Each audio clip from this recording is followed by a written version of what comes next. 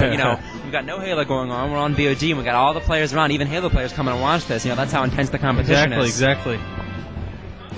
They don't have most of the Halo stuff starting until later, so right now it's mainly Smash is the main event. Okay, DJ just said he's going to quit out of Final Destination, and he said he's banning Corneria for the counter picks at a newer PC band. We'll probably find out. These are both northern East Coast players, so they play together, you know, semi-regularly. And so they've got a general back and forth of, you know, how the matches go, and they've gone back and forth on who's winning the sets. You know, it's been really a toss-up.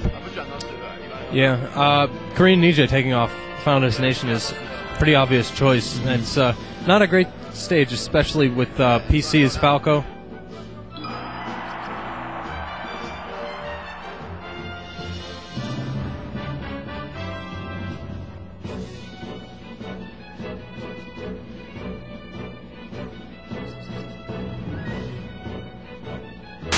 Ken in New York, and then Ken just got his revenge there. So if he can beat Muta King here, he will be able to really redeem himself. It's still anybody's game. It's still anybody's game, all through the winners and losers brackets.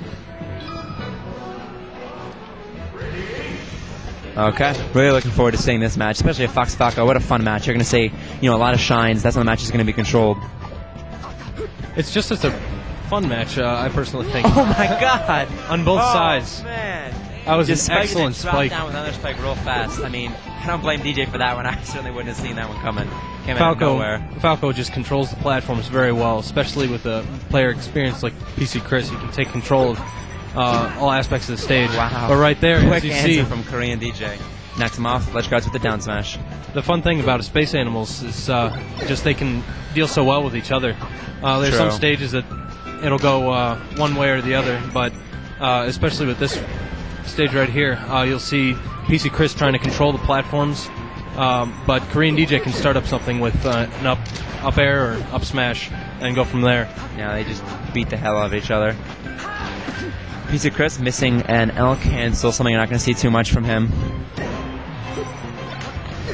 Oh, that flash is high. Just a little left tilt there is going to kill him.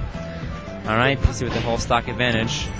DJ laying on the offense. Right here. And really, really, really nice ledge guarding.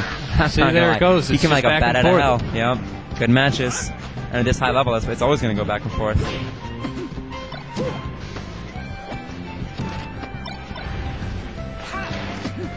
You're probably going to see KoreanDJ going for a lot of shine spikes in this match.